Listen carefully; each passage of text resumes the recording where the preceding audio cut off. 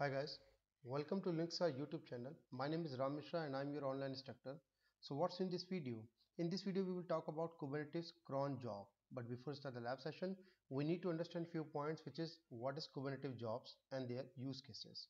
So you can see this is the official website of Kubernetes, and as per documentation, cron job is a meant for performing regular scheduled actions such as backup, report generation, and so on.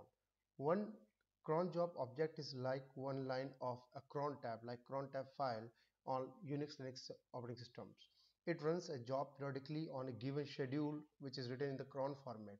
You can define these tasks to run at a specified time or repeat indefinitely, for example like daily or weekly or yearly, right? So in short, we can say cron jobs refers to any task that is repeated on a schedule. So typically use case of cron job is automatically perform important tasks on a recurring basics, like cleaning disk space, backing up files and directories, generating metrics and reports, so and so on. So in this demo what we are going to do, we will see how we can work with the Kubernetes cron job. So let's begin the lab session. So I'm back on my Linux VM, and let me clean the screen first. Okay, so uh, 1 second, let me set it first. Okay, yeah, that's cool. So currently you can see I'm working on Linux single machine, where I have already installed Minikube single node Kubernetes cluster. So let me show you the OS release version of this machine and then Minikube status. So if I go back etc Red Hat release, you can see currently I'm using RHEL 9.3, and if we talk about Minikube status, so let's check the status. Yeah, it is in up and running condition. Before we moving to the next, verify the status of cluster also. To check the node availability in the cluster, run the following command: kubectl get nodes. So you can see Minikube node is in ready condition, and once you have node available in cluster, you are ready to create your first pod. So now we will check the list of the pod in the default namespace. Command is kubectl get pods. So no resource found in the default namespace. Since this is will be our first pod on cluster, you will not see any pod in the default namespace. So let's move to the first step, which is create cron job file. So to create cron job manifest file, we have two methods. Either copy the demo file from Kubernetes documentation and modify the entries as per you needed. Let me show you the code from where you can grab it. So scroll down, and here you can see this is the code. It's clearly mentioned, right? So you can just copy that one and modify the entry as per you needed. Or second method is that what we can do, we can use imperative command line tool to generate this job file. We know very well kubectl command line is commonly used command line tool to create objects. So kubectl imperative commands require the user to explicitly specify the type of object they wish to create, along with the properties they wish to associate with the object being created. So let me go with this command line tool kubectl to make my cron job file.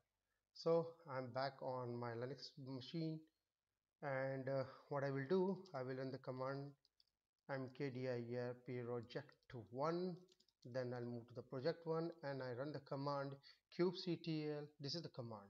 Okay, so you can see, let me make it set for this environment. 1 second. Yeah, that's cool. So here you can see the command is kubectl create cron job, then my job image ubuntu schedule. I set */2 ***, then dry run client op often I wanted in the YAML format, and I want to execute the date command, and the entire output I want to save in cronjob.yaml file, right? So let's press enter. Done. So basically this command will create a cron job file named cronjob.yaml, where my job name is my job, container name is image is ubuntu, and I want to execute date command inside my container at every day on 2-minute regular interval, right? So I run this command in dry run mode so that I can save the entire output in my cronjob.yaml file. Later on I will deploy this using kubectl apply command.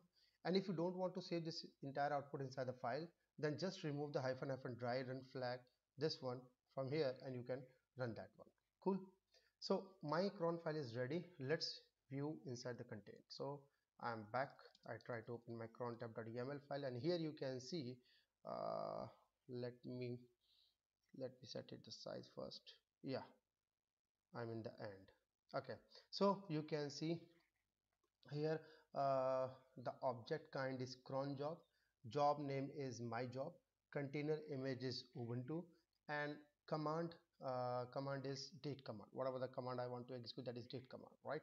We schedule at every day 2-minute regular interval. This is the schedule, right? So schedule format is given in the documentation. You can grab more information from there. Let me show you where it is. So if I'm going back on my uh, official website, if I scroll down here, you can say the syntax is given here, right? So the format is first of all minute, then hour, then day of month, then day of week, and then finally what you want, right? So for example, just like 0013 star 5 um, state that the tasks must be started every Friday at midnight, as well as on the 30th of each month at midnight, right? So you can use it, this types of syntax. One more thing is that if you have seen the restart policy, Kubernetes restart policy, so which is currently is on failure. While executing job in temporary created pods, container can fail due to any number of reasons like memory limit exited or any process exist with non-zero code. In this case, we need to restart pod so that it can start executing its tasks again without failure. So we will be use restart policy on failure. So if you don't want to container to be restart, when we can use another option in our file, which is never. So we can also use never. Once we created the above file, now it's time to use the file to create Kubernetes cron job object, and we'll see its status if it run for completing tasks successfully or not. So I just save and quit from here and move to the next step, which is apply the cron job file. But before going to apply this kubectl apply command, let's get a list of existing pods cron job in the Kubernetes using kubectl get pods command. So no pod, like jobs, no jobs are running. Cron job, say no cron jobs are running, and I can go kubectl get all command also. So you can see that there are no pod jobs or cron jobs running on this cluster. Let's apply this cron file, cronjob.yaml file, using kubectl apply command, and we'll see what happened. We can run the kubectl get all command with watch utility on the terminal, and you will see the jobs cron job that has been created and actively processed. You can monitor. So what I will do, I will use watch and press enter, sorry, typo error, watch kubectl get all, and on the other tab here I will run kubectl apply -f cron kubectl apply, then what was the file name, cron job, yeah. So kubectl apply -f cronjob.yaml, right? So now as soon as I apply this cron job, let's see what happened. I press enter, yeah, my job created successfully. So a new cron job has been created when you create this one, right? New cron job and a pod will be created soon with this cron job name that's get created along with this job. So it will wait for 2 minutes, right? Because I have set 2-minute regular interval. So this process may take some time when you do this for the first time, since it takes some time to pull your Docker image from the container registry.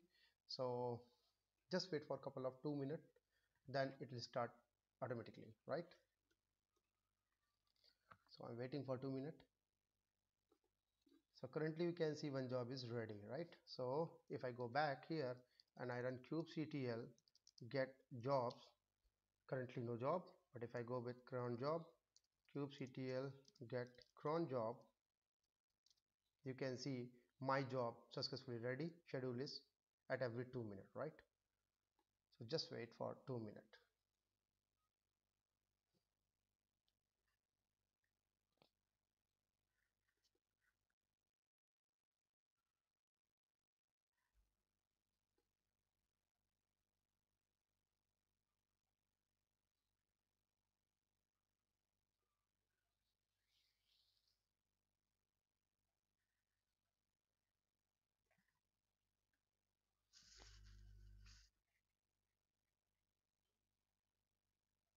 Yeah, you can see.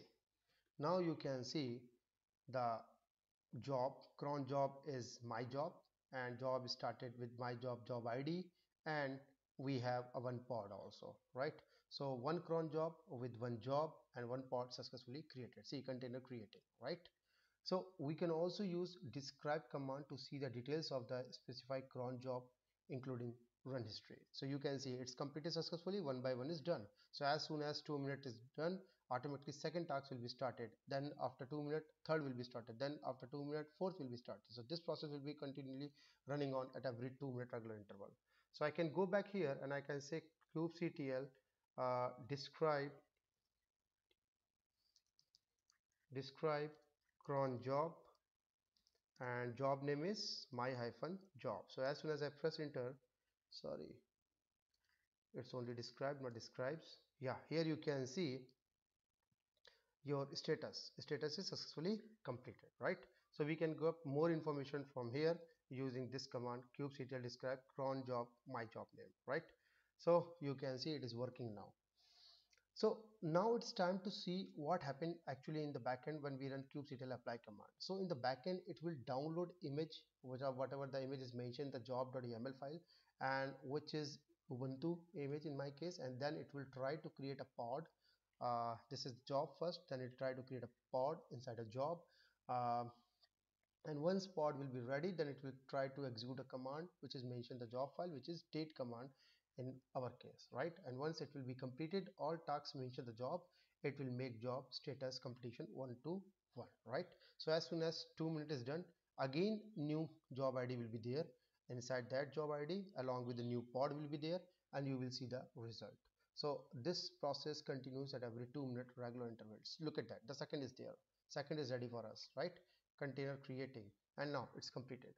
So we can view the log using the following command, also using kubectl log pod. So I can go with, first of all, you want to check the kubectl get pods. You can see two pods are there, so I can go with kubectl logs. What log of this one. You can see that I hope date command output, yes. And if I go back with this pod, you can see the date command output of here also. See, you can get the result, right? So this is how you can see the date command output coming from our pod at every 2 minute regular interface. So here at every 2 minute interval, new job created, which make a new pod and complete our tasks, which is date command. If you want to delete this job, very simple, we can just simply run kubectl delete command to remove all those object. Then cron job will be created and job will be deleted and the pod will be deleted, right? So the command is, I'm back here, kubectl delete delete hyphen f and your file name, that is cronjob.yml. So as soon as I press enter, see, everything is gone. Look at that, everything is gone. So you can see the cron and pod and everything gone. So that's all about this demo. Hopefully you enjoyed and learned new things, and soon I will come up with another new interesting topic. Till then, keep practicing, and if you feel something I have missed or you wanted to know more something else, please reach out through my social media links, which is mentioned in the description. And if you like this video, please do not forget to like, share and subscribe my channel, and press the bell icon button for the latest update. Thanks for watching, stay safe, and goodbye.